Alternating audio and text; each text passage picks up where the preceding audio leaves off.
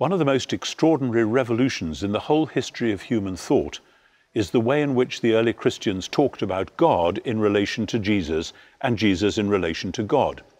It used to be supposed that the early Christians started off with the idea of Jesus just as a human being, a wonderful teacher, quite possibly the Jewish Messiah, but then it was only later when the good news went out into the non-Jewish world, in other words, away from monotheism, that people started putting Jesus and God together. And so 100 years or so ago, people used to talk about theories to do with the ancient cults in the Greco-Roman world, which would hail some divinity as Lord, Kyrios. And so people said that's what happened. The Christians went out and they got this idea of lordship, and so they ascribed that to Jesus. Or they saw on their coins that Caesar was called the Son of God, and so they took that and applied it to Jesus.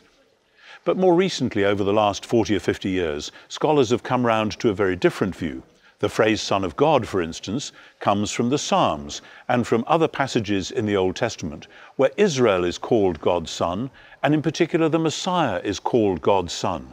And it looks as though from very early on the Christians used that phrase Son of God, partly because Jesus himself had addressed God as Abba, Father, but also because it was a natural way to say something huge which was looming up right from the start, but for which, to begin with, they didn't have really good language, just as today we don't have really good language to say some of the most important things that we want to say about God and Jesus.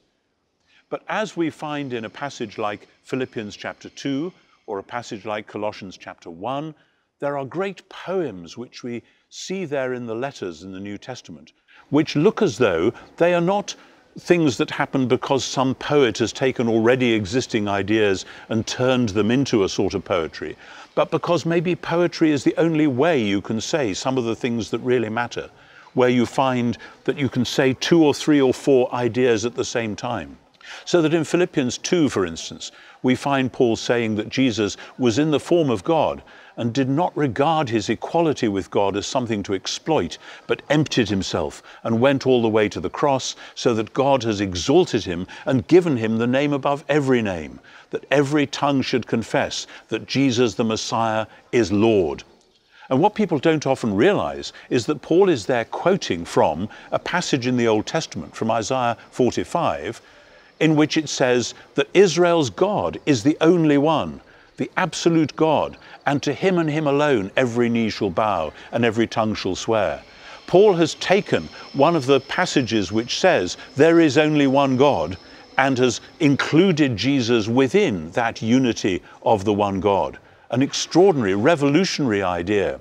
Where did that come from? Or take a passage like 1 Corinthians chapter 8, verses 1 to 6, but particularly 6, where Paul takes the prayer of Jewish monotheism, "Hear, O Israel, the Lord our God, the Lord is one," and he opens that prayer up to say that for us there is one God the Father and one Lord, Jesus the Messiah. And somehow again, he is discovering the person of Jesus within the unity of being of the one God. Why would someone like Paul say something like that? Not because he is abandoning Judaism or monotheism, but because he's saying that the one God of Israel has done something so radically new and yet so much in keeping with what he had always said he would do, that the only way of expressing it is through poetry and prayer, in which we see this unity opening up to include Jesus within it.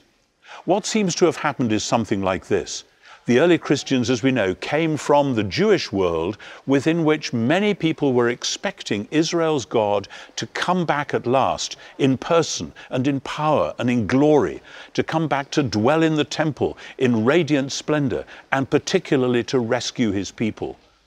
And what seems to have happened is that the very early Christians, looking at the events of Jesus' death and resurrection on the one hand, and of the giving of the Spirit and the leading of the Holy Spirit on the other, found themselves telling those ancient stories of what Israel's God had promised to do, and discovering that the only way they could say that he'd done it was by telling the stories about Jesus and the Spirit. So what we find in the very earliest days of Christian faith